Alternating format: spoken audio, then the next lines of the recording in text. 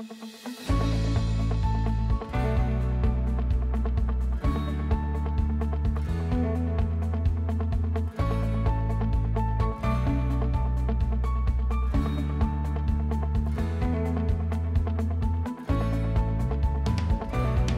and welcome to the program today. Great to have you along. Hope you'll stay around for the next little bit. My name is Charles Vance. I'm with a great friend of mine, Josh Huffman, pastor at New Life Church. Your dad's been on with me a couple times. Yeah, y'all had great conversation. Yeah, we do.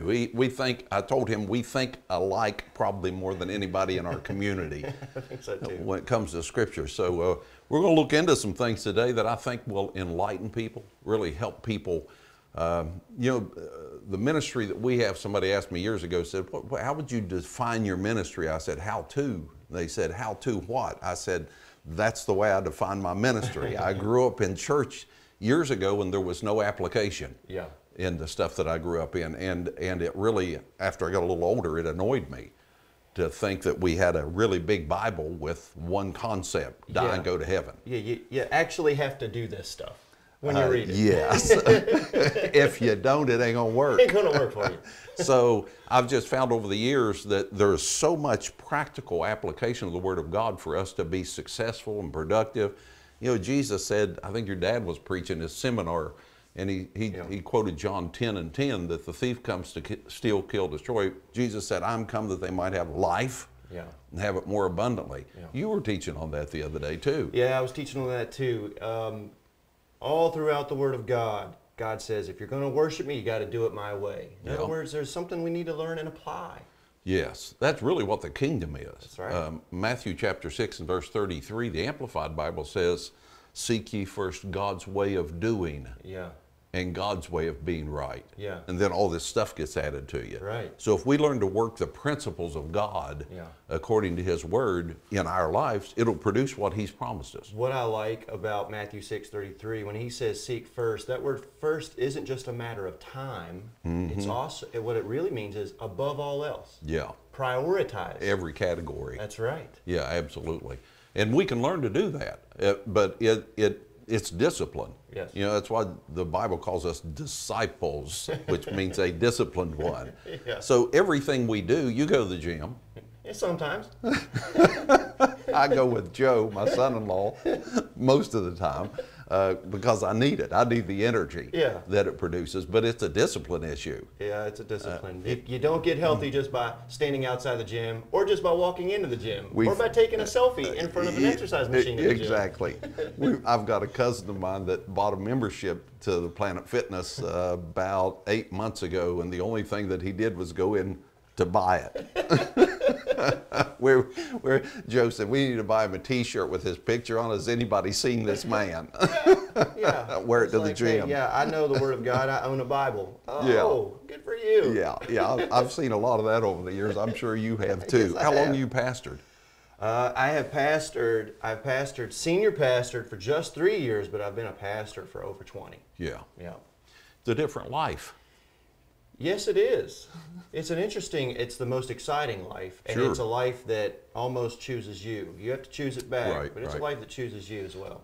When God places a calling on our life, I've told people it's like a eyeball trying to hear if you're doing something other than what you're called to, because the calling is what gives you fulfillment. Yes. My ears are fulfilled by what they hear, not by what they see. So if we're going to be people that follow the calling, the instruction of God, and the gifts and the calling are without repentance, or they're irrevocable. Right. So you got it all your life, whether you work it or not. You answer that call because you first and foremost really love God. And then second, you really have to love people. And the people are going to challenge that love. Yes, they will. On a regular basis. But because your love for God is so strong, that love for people, it also is strong too. Yeah, my dad pastored 31 years. I pastored for 28. And by the way, I'm traveling now in ministering. If those of you pastors that follow us, give me a call here at the office and we'll set up some time to get together. It'd be great. You're traveling a little bit. A little bit. Your dad travels a whole bunch. Yeah, I let my dad do the traveling. I'm a homebody. If I can stay home, I will. Hey, I want to talk today Now, I've talked to you just the least bit about this, and we're just going to back and forth on it some because I know you got some ideas on it. The Bible says that we're in an environment that's not a really good one by being in the world. Yes.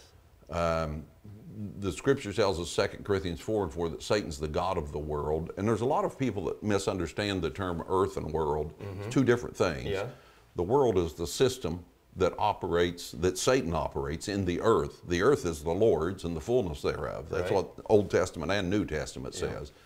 So we live on an earth that God owns, that he told us to take care of. Right. And a lot of times we've turned that over to Satan. Yeah. For a believer to not be aware of the environment we live in, okay, and understand that God has placed in us his kingdom to execute his plan, his purpose, but for us to not be aware of the environment we're in is like dressing up like a seal and jumping in shark-infested waters. Okay? Yeah. You're asking to be bit. There is no doubt. It's just, it makes no sense for me for believers to have their head in the sand and pretend that everything's just going to be fine and work out. It's not. Genesis 1:26-27 says that when God created man, the first thing he did was he blessed them, which is a term that most people don't understand. It actually means to articulate something to them or give them an instruction. And it said he blessed them and told them, take dominion. Right. In the Greek New Testament, it gets translated power a lot of times, but it's the word kratos. I'm probably pronouncing that wrong, kratos, whatever. But it actually means to take dominion of something. It doesn't mean that you're just empowered. It means that you actually do something. Right. To use that power to take control of things. Yeah. And Christians have sat by a lot of times and not done anything when we should be in control of everything. That's exactly right. You remember the old Pinky and the Brain TV shows? Yes. The Pinky would say, what are we going to do tonight, Brain? And Brain says, we're going to take over the world. Take over the world, every time. So God established in the creation, he wanted not only for man to have dominion, but he wanted an environment where God could freely have a relationship with us. Absolutely. And of course, man, God gives us one rule. He says, don't eat of that one tree. And like every toddler that you say, don't eat that cookie, what are they going to do? They're going to go after that cookie. Don't look at the ceiling. Don't look at, right. They're going to do the one thing that they're not supposed to do. Yeah. And so man blows it. But God loved this world. He did. He loved his creation. And because of that, he set up covenant with it, right? Yes. He sure did. So he goes, hey, listen, I've said it, we read that through Genesis 9 where God set up the covenant through Noah and everything. And he says, listen, I want to make sure, though, even though this world now, because of sin, isn't quite the original plan, I still need to have a plan in place where I can have that fellowship, and man can now have that domain. Absolutely. Yeah. If you read in Psalm chapter 8, Psalm chapter 81, the scripture repeats all of that again. Yeah. And it tells us that we're supposed to take dominion over everything that God created. And I know I know, man, you talk this to religious people, I've had people look at me like I'd like to kill you. Yeah. I mean, while I'm preaching, like that's not possible. Death stares. We've tried it before and it's not worked. But I think the try that most people have is they're trying things outside of what we just talked about, the kingdom of God. Yeah. Because if you don't do it God's way, it's not going to work. Yeah. Yeah. And we have to use God's power to do it as well. Right. God establishes his kingdom because you can't do the Lord's work the devil's way. Thank you. That's good. Yes. And listen, what we don't have in our country is a shortage of anointed pastors and worship and leaders. And we don't. We've got so many anointed, gifted pastors and teachers and gifts and worship in the United States. We do. It's wonderful. What we do have, though, is a shortage of the revelation of the kingdom of God and the authority that we have in that kingdom. Yes. Right. So now what happens is the enemy's strategy is to take advantage of that lack of revelation. Sure. And because we don't know how to live in the kingdom of God using the authority and the dominion that you're talking about, he's infiltrating communities, families, you name it. He's worked in because we don't know how to live. He blinds the minds of them that don't believe. Yeah. And I used to think that was just for lost people, but it's not. No. There's all kinds of people that I've run into who says, I'm born again. Jesus is the Lord of my life. Yeah. And they don't believe portions of the scripture. Right. They don't believe they're available for us today. Right. And if you're not believing in one area, man, Satan will take that and run with it. He will absolutely use what you don't know against you. Absolutely. He'll wear you out. Philippians chapter 2 and verse 15 says, you need to be blameless and harmless, sons of God, without rebuke. And watch this, in the midst of a crooked and perverse nation or generation, among whom ye shine as lights in the world. Yeah. So the responsibility that we have as Christians or believers is that we should be so brilliant, not just in our mind, we should be doing that too, but so brilliant in our illumination of things, right, that we actually start changing the environment instead of allowing the environment to change us. Yes, absolutely.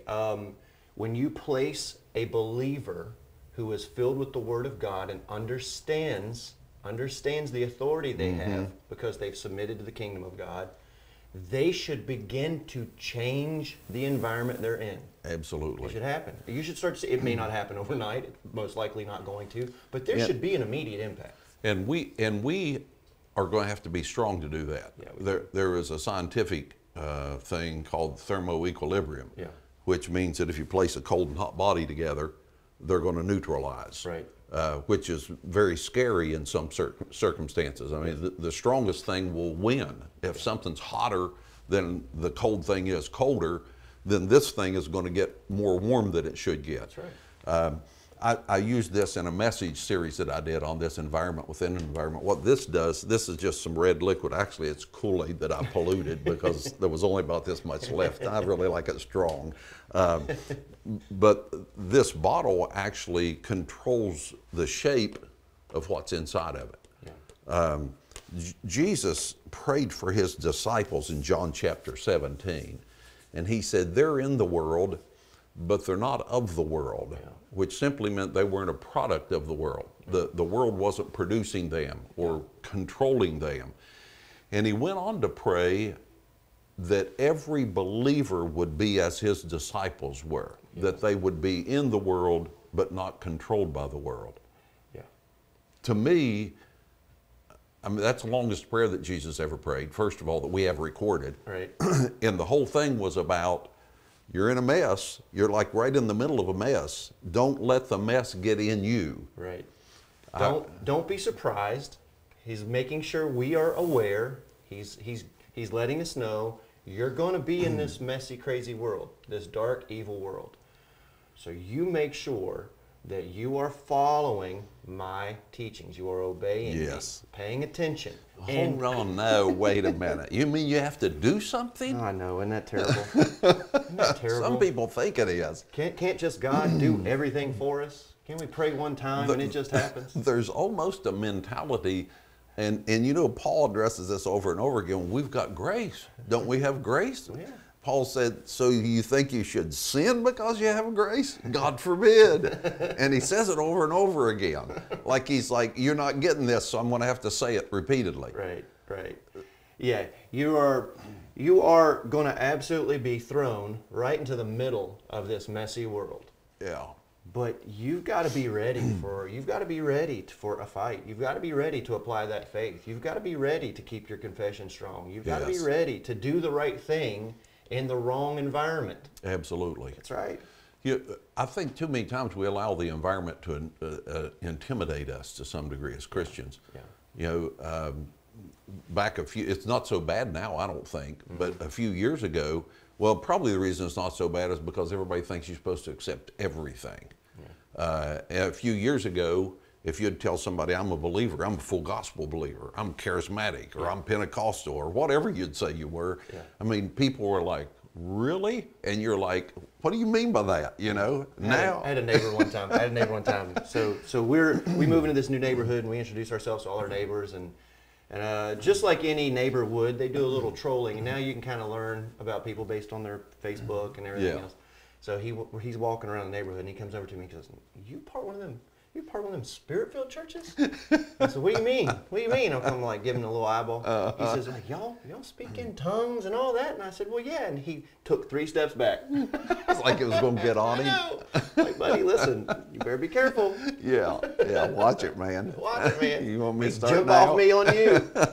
Yeah, and the really the sad part of that is it won't jump off of you onto them unless they want it to jump off. No.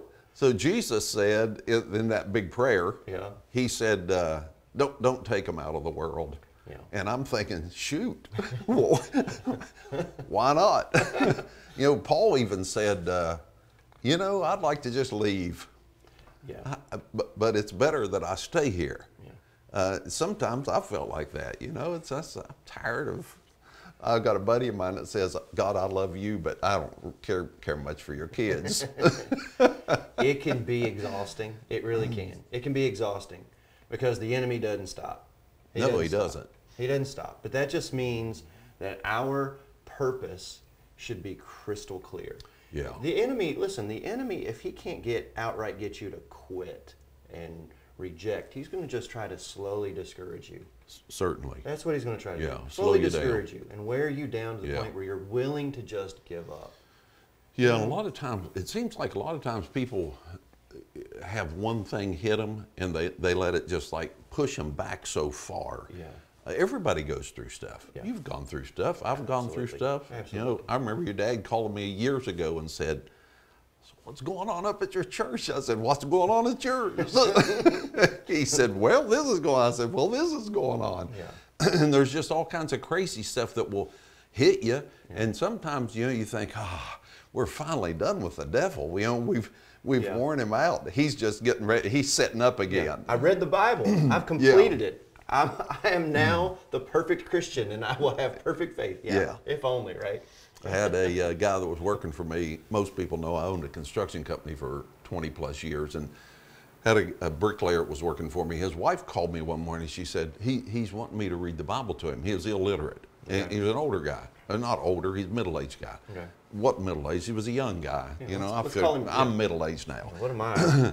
And you'd be young. I got gray hair. I'm still considered young in my head. So she called me and said, he's asking me to read the Bible to him. What should I do? I said, read the Bible to him. Because he claimed he was an atheist. Yeah. So he's wanting her to read the Bible now. So she called me back about a week later and said he gave his life to the Lord. I told him he's never going to have any more problems in his life. I just cringed inside. I was talking to a fellow one time. He had asked me to pray, and he had a family member facing a real serious situation. He said, I'd like you to pray. Well, I did. I prayed over him. Came back to him a couple days later, checked with him, how you doing? And he said, well, I had a fellow come in here who's a good Christian, and he prayed and he said, hey, listen, you may as well just chalk it up as done. You don't have to worry about it anymore. Everything's going to be taken care of. He pretty much gave me a guarantee. I was like, okay, well, you let me know how that goes. Yeah, hope you're believing that. You prayed once, so the enemy's going to quit. Yeah. That's the way it works, I guess. Yeah, and it's a put on the whole armor of God that you can withstand the evil one. You can withstand the evil, and that's exactly right. And we have to be people to do that. And some people think, well, shoot, I don't want to do that. That's too hard. Right. But it's actually not hard when you start doing what God told you to do. Yeah. And you start living in victory, which is the cool part of it. That's exactly right. But victory only comes as a result of a battle. Yeah. The only way you are not going to be overly influenced by your environment is if you keep that armor on. Yeah. It's the way it's designed to be in the Word of God. You keep that armor on, you're not going to take the blows. You walk outside and try to fight your battles without one piece of that armor, the enemy is going to see the vulnerability, and what do you think he's going to go after? If he knows you're a sucker for that left hook, what do you think he's going to throw? Absolutely. Yeah, every time. Yeah, and I've told people before, a lot of times we identify to Satan the things that really bother us because we don't keep our mouths shut. And because of that, he doesn't know everything. The Bible said if he'd have known that the Lord was the Lord of glory, he wouldn't have had him crucified. Right. So he fell into his own trap. Yeah. And we tell Satan sometimes stuff. And, I've said, like if you're in a boxing match and somebody starts bleeding, I said, where does the guy start punching? He said, no, he's bleeding in the face. I'll punch him in the belly now. No. He's going to go for the part that he knows is bothering him. And that's what he'll do with us. If we start mouthing off about stuff all the time, well, it's just the devil's on me and he's beating me up and I'm so tired of this thing and that's happening to me, man, he's just going to go for it harder and harder. There's multiple reasons why the Word of God instructs us to do all things without murmuring and complaining. Because when you murmur and complain, you're basically straight up telling the enemy, here's where I'm vulnerable. Yeah. Here's what I'm struggling with. Here's what I don't like right now. Here's what I'm frustrated about. Here's what I'm tormented by. And when you do that, the enemy's like taking notes. Taking notes. Taking notes, ready to just attack those things. And I've told people for years, Satan is a student of people. Yeah. You know, he's done that for, we know, 6,000 years. Yeah. And if he studies people, he sees things that's going to happen in your life before you see it, probably. Yeah. So we need to just be on guard. Yeah, he's playing a chess match. He really is. He's moving pieces into place and hoping that you'll take the bait. Be sober, be vigilant, clear-minded and alert. Yeah. Clear-minded and alert, because you have an adversary, an opponent, the devil, like a roaring lion, walking about seeking whom he may devour. Right. But the instruction to us is resist him steadfast in the faith. That's right. How do we do that? Oh gosh, well, you resist him by, like what we've been discussing, number one, putting on that armor, making sure that your heart is after God. Okay? That heart gets exposed. You don't guard that heart. Yeah. Oh man, that's the quickest way. That's the quickest way for the enemy to take advantage of you. When your heart starts to turn. Also, you've got to stay surrounded by people of faith. You can't isolate yourself. That's important. You get in an environment that's right. Thank you. Yeah. First step away from God is a step away from God's people. We say that often at the church because we want to remind people, listen, when you are weak in faith, be somewhere where you're not going. This is one of my pet peeves as a pastor, when people, and I am very much for church. So disclaimer, I'm very pro-church. Okay? But why keep going to a church that you constantly leave discouraged? Yes. You don't feel built up. You don't feel inspired. You don't leave with your faith stronger. You leave either the same way or worse. That makes no sense to me. Well, the scripture says that the apostle, prophet, evangelist, pastor, a teacher is there to equip the saints to do the work of the ministry so that we're no more children thrown all over the place. Right. And we become strong because of it if we're in the right atmosphere. And I attend church with you guys now, and it's a good atmosphere. And I'm glad to hear it. You make our atmosphere stronger because you bring the faith that you have. Absolutely. And the Spirit of God within you, and I bring the faith that I have, and the Spirit of God with me, and we build a stronger atmosphere of faith and expectancy. You can have an environment that is within an ugly environment, and you can live in that environment and make that environment really make a strong impact and a big change in the environment that is around you. We're running out of time, but we're going to pick up on this again next week. So I hope for sure that you'll join us, set your DVR, whatever the case is. I just want to let you know if this ministry here at Empowered is being a blessing to you, well, you can help us be a blessing to others by sowing a seed this month. Watch.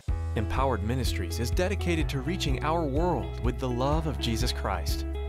Your financial support is helping us extend God's grace to the multitudes and empowering us to reach the lost, heal the sick, feed the hungry, and to bring hope to the hopeless. Through Empowered Television, we're impacting nations by teaching believers to thrive in their calling and to live successful, powerful, and productive lives. If you're being blessed by the ministry here at Empowered, you can help us continue to do the works of Jesus by sowing a seed this month. With your gift of any size, you'll receive our monthly partner letter. And with your gift of $41 or more, we will also include a special teaching by Pastor Charles Vance that will take your faith to another level. When you become an EMT partner, you are helping us transform lives around the world. And we believe what you make happen for others, God will make happen for you. Thank you so much for your gifts of support. We appreciate you more than words can tell. Praying for you every day. And before I leave the air today, I want to give you an opportunity to invite Jesus into your life. Do you know that Jesus already paid for your sins? It's a done deal. He already died for you. He already raised again. The Bible said in 2 Corinthians chapter 5, He's not even holding the world's sins against them anymore. Well, you mean I'm saved? You can be just in a matter of moments, but not yet. The scripture says you've got to confess Jesus with your mouth, that he's the Lord of your life, and believe in your heart that God raised him from the dead so you could be justified. Will you do that with me? It's easy. If you're serious, a change will take place. Say this out loud. Heavenly Father, I invite Jesus into my life. I confess him as my Lord. I believe he died for my sins, and Father, you raised him from the dead. From this day forward, I commit my life to you. Thank you for saving me. In Jesus' name, amen. If you prayed that prayer, meant it from your heart, welcome to the family of God. We've put together a Get Started packet for new Christians. It's our gift to everyone that's prayed with us today. You can get yours by going to our website, charlesvance.org. Press the New Believers tab. We'll get that packet right back out in the mail to you. Josh, man, I appreciate you being on the program today. I've enjoyed it. We could just keep going nonstop We talk all day. on this. Talk all day. And we're going to, when we get back into this next week, I just want people to realize the importance that God placed on us as us understanding, just having the understanding, first of all, that we're in a rough environment, that Satan is still operating the world. He's the God of this world. That word world means perpetuity, or something that starts like a hamster wheel. And he wants to get you on it with him. Yeah, if he can get you, listen, it starts just as simple as one bad day. One bad day, and you take that one bad day and allow it to become two. Yes. That second bad day becomes the third one. You have, bad news, a bad report, your boss is mad at you, you get a bill you didn't expect. It could be a number of different things. Yep. Don't allow that one bad day to turn into multiple bad days that now you are not following God's plan, God's path. They will feed themselves. Yeah. And Satan doesn't create, he perverts. That's right. So the system that God created for us to live in and to go from glory to glory, or his manifested presence to more of his manifested presence, is perverted by Satan to get us to spiral down instead of going up. That's right. And he's just going to, he'll do anything he can do to wear us out. Anything and everything. And again, whatever you keep vulnerable, whatever you don't cover and expose, he's going to go after. That's a key. Yeah. Well, I just want to encourage you guys today. We want to encourage you to if you're not visiting the Word of God every day, do it. Get in the Word of God. I tell people, if I have to leave in a hurry, I grab like a snack, Little Debbie, something that feels good. Grab a snack, man. You can get on your phone and put the phone app in, and they'll send you stuff all the time. Just get in the Word. Grab something every day. Pray every day. Just spend a few minutes of time talking to God every day. Don't whine and complain. Talk about stuff that will encourage you and build you up. To learn some of the promises of God. Start putting them to work in your life and talk about them. Think about them. The Bible told Joshua, God told Joshua, he said, think about them, talk about them, and act on them, right, and they'll change your life. That's right. I love you. Talk to you soon. Remember, always stay in the Word, because you will stay empowered.